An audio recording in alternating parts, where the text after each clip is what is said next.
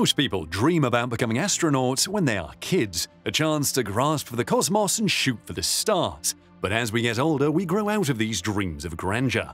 But not everyone looks at the stars and thinks of impossibility, but rather opportunity.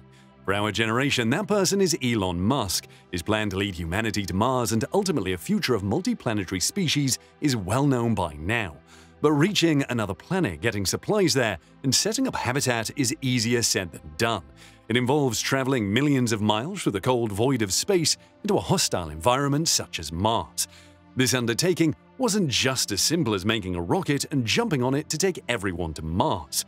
Let us take a look at SpaceX's insane new plan to visit Mars and how Elon Musk is making it a reality in Boca Chica, Texas. We'll be looking at the current technologies in development at SpaceX that will make this happen. But why Mars? There are 8 other planets in the solar system. What makes Mars special? Well, for one, it is the closest planet to Earth. That in itself is a big reason to go to Mars first over other planets. A planet that is close means we can get to it and back faster. We can deliver cargo there faster. In fact, we have sent the most rovers and satellites to Mars, more than any other planet. NASA even landed the first drone capable of powered flight on another planet earlier this year. All of this was made a little bit easier because, relatively speaking, Mars is a little closer to Earth than other places that we could be exploring. But it isn't the only factor. Other good things are going for Mars as well. For starters, Mars gets a decent amount of sunlight from the Sun. It is in the zone that astrophysics like to call the Goldilocks zone. It is not too close to the Sun to get burnt up, but it's also not too far away to not get enough heat and become a harsh tundra. It is a little bit colder than Earth on average, since it is a little bit further away than Earth from the Sun. Its atmosphere is primarily CO2 with some nitrogen and argon and a few other trace elements. According to SpaceX, we can technically grow plants on Mars by compressing the atmosphere. How they plan to do that is unclear. This act is called terraforming, as most science fiction nerds like me out there know. For those who don't know what it means, terraforming means Earth shaping. It is the hypothetical process of deliberately modifying the atmosphere, temperature, surface topography, or ecology of a planet, moon, or other body to be similar to the environment of Earth and make it habitable. The gravity on Mars is just 38% of what it is on Earth, since it is a smaller sized planet. Mars is just 6,791 kilometers in diameter, almost half of the Earth, which measures about 12,742 kilometers in diameter. What this means is that technically you will be able to lift the heavier thing and bounce around, since the planet is not attracting bodies towards itself as hard. And the best part is that a day on Mars is almost the same length as the one on Earth. A day on Mars is 24 hours and 37 minutes long. All of these things make Mars the prime candidate for human colonization efforts. The first logical thing that comes to mind when talking about colonizing is how do we plan to get there? Mars is not really in our immediate neighborhood. It is on average about a whopping 140 million miles away from Earth. This is a huge distance to cover for a human-bearing rocket. Just to give scale to this distance, the Moon is about 240,000 miles away. But since every planet has elliptical orbits around the Sun, it means there are times the distance between the Earth and Mars is the shortest. Mars and Earth's orbits do come very close to each other periodically, and this event happens every 2 years. This is called a close approach. When this happens, Earth and Mars are nearest to each other. The distance between our home and the Red Planet during close approach is about 33.9 million miles, which is considerably less than the 140 million miles average distance between Earth and Mars. The close approach happens every 2 years. The next close approach will happen in the winter of 2022. The windows after that will happen in 2024, 2026, and so on. The how to get there problem was solved by the SpaceX STARSHIP program. The STARSHIP system consists of 2 stages. The first stage is a booster stage called the Super Heavy, which will help the second stage, which is the Starship, reach orbit. The Super Heavy is about 70 meters tall and 9 meters in diameter. The final variant of the Super Heavy is planned to be powered using 33 Raptor engines. According to Elon Musk, these will be in a 20-10-3 configuration, meaning 20 Raptor engines in the outside ring, then 10 in the inner ring, and finally 3 more inside.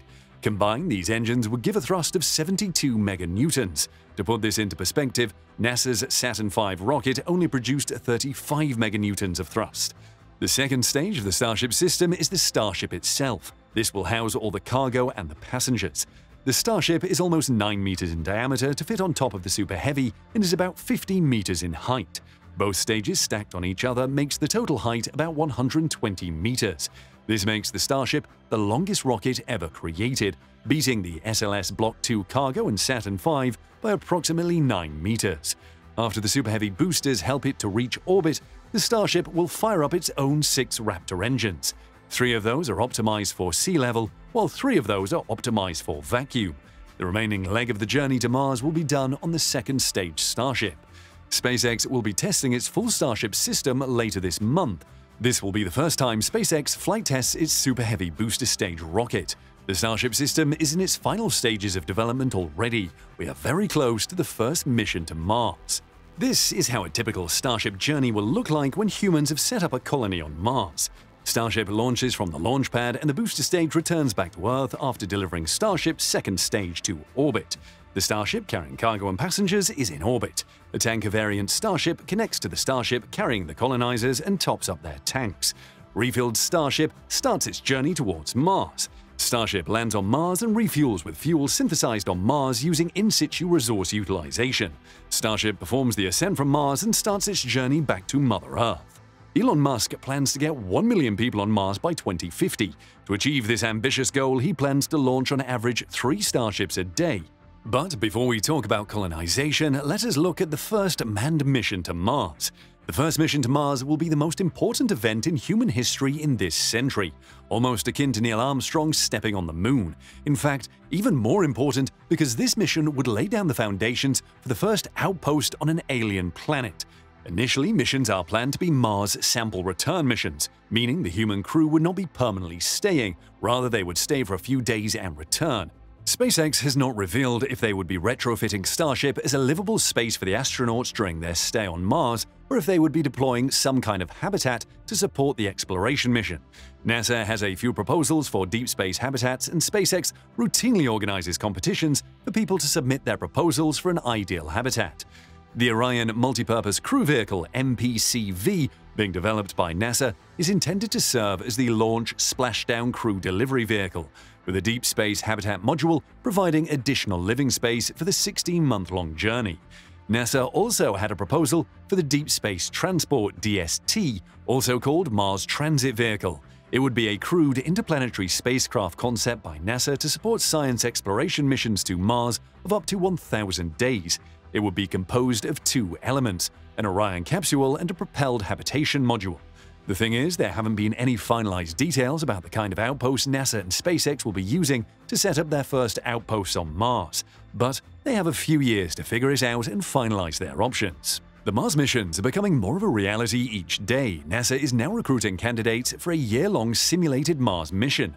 NASA plans to study highly motivated individuals and how they respond under the rigor of a long-duration ground-based simulation.